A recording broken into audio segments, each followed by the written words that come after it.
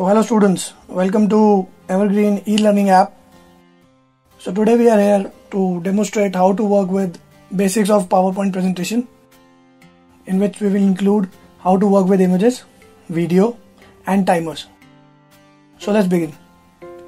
Open PowerPoint on your PC. Click on blank presentation. Create two dummy slides such as start and end. Now just create a new slide, and here you can see in your workspace you are having 6 different options. Insert a table, insert a chart, smart graphics, pictures, online pictures and videos. So here we will click on first of all pictures. So let's browse one pic from my PC. So here I can have a picture. Let's say this one. So this is the picture. We can now adjust it in our slide accordingly. You can manually stretch it by the use of these options given here, or what you can do is you can just right click on the image and you can go to size and position attribute. This will open a new toolbar for you where you can change the values and adjust your image accordingly. So we are done with the image part here. Okay, now let's create another slide, and here we'll see how to work on videos. So here's the option to insert a video. So just click it and choose one video.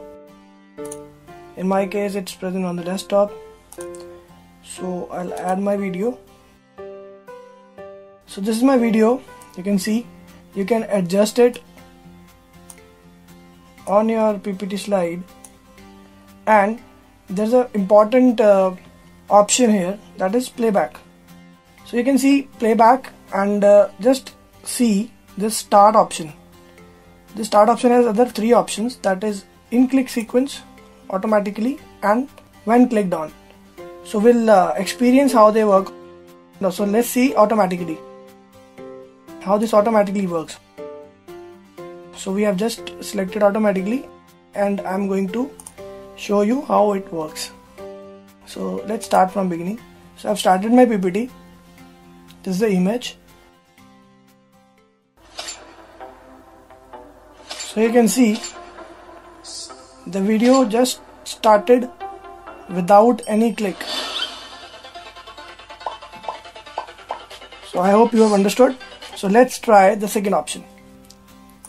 So now again I'm on my video, and now you can see I'll go to playback. Now I'll choose when clicked on. So I'll go to my slideshow from beginning. So let's start the image, and now you can see the video is not playing until you click on the video. It will not play. So I'm going to click on it. So now you have realized that how 2 options are different and how you can play with it. Okay guys, we are done with the video part. Now let's see how to work on timers. So create a new slide. Timers are actually very important when it comes to quiz PPTs. So let's see how to create a small timer. Just remove these panels and go to insert shape. So choose one shape, let it be a oval or a circle. Go to the animation part and click on add animation. Go to exit animation and click on wheel animation. Now you can see the wheel working, and now go to the start button and choose with previous and give it a duration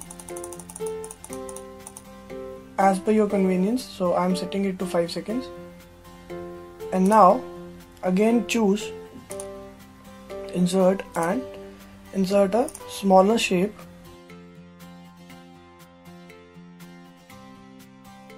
and you can change its color. Choose a lighter shade and give it a value. Let's say 5 and give it black color, right? Just create a copy of it, copy, and press 4 times and you will have 5 copies of these circles, which you can use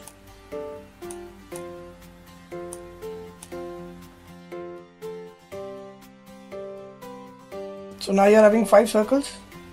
Now change the values from 5, 4, 3, 2 and 1. Now what you have to do is you have to select the particular circle. Now let's say 5 and add animation. So go to animations and add animation, and now again go to exit animation and say disappear.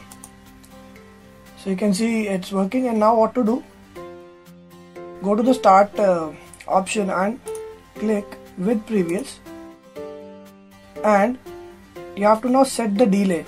So its delay will be 1 second. So 5 will stay for 1 second, and now click this 4 image, again go to animation, add animation, again exit animation, disappear, again click on with previous, and now the delay will be of 2 seconds. Again click on third image with 3 value, add animation, exit animation, disappear, with previous, delay of 3 seconds. Go to the second value circle and add animation, exit animation, disappear, with previous, and the delay of 4 seconds. And the last one, go to add animation, exit animation, disappear, with previous, and the delay of 5 seconds. So now what you have to do is just place these circles inside the bigger circle like this.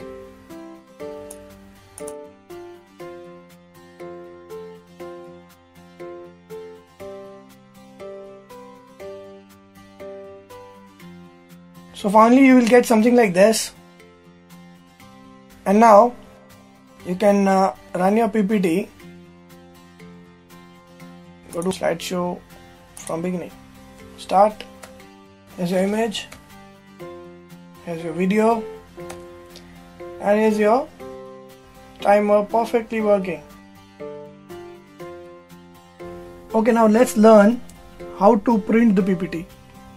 Go to the file option and then click on print here, and now you can see this print portion. So this is the area which you will be using now. First of all, select the printer. So there's a lot of options here, so you have to choose the aligned printer, whatever you have installed, and then see this setting portion. So the first one is print all slide. This is a by default option given to you, so this will print slide by slide, and if you want to set the custom range, you can set it, and you want to start from a particular slide, you can always do that. And the second option is very important, so let's learn very carefully here. So this is the second option, notes page. So notes page will give you image as well as text written with it. So if I'm having a text with it, let's say this PPT is having a text, so let it be my video and let it be my image. And now you can see in the print option, and now you have set it to notes page, and you can see the text is appearing with the image. So you are clear with this thing, and you can see the text is appearing with the video also. And the third option you can see here is outline. So outline will only give you the text present on each slide of the PPT, and this will help you to understand the flow of the presentation, and this thing can be given to the audience of the PPT also, so they can remember on which slide which things are going to be discussed. So this option is very handy. And now you can see handout option. So handout option is very useful when it comes to printing. So let's see this 4-slide horizontal. This option will enable you to print 4 slides on one piece of paper. So this is very handy and economical also. You can see there are more spaces here, so you can always choose landscape orientation. This will give you a better view, and this will look nice also when you present your presentation in a hard copy manner. So I think this option is very much clear to all. You can always have a vertical side printing also and a horizontal side printing also. We'll prefer you choose 4 slides per page because it looks nice on paper. Second option is print one side, print on both sides. This thing can also be used like if you want to save paper. This is recommended also that you can print on both sides of paper. Landscape orientation, portrait orientation already clear to you. Color is very important. If you don't have a colored printer, you can use grayscale option, which is very effective and more appropriate than pure black and white, because pure black and white may give you some unclarity, and clarity is present with grayscale, so you can easily see here. And then last option is header and footer. So you can always manage a date on your PPT. You can always manage a header.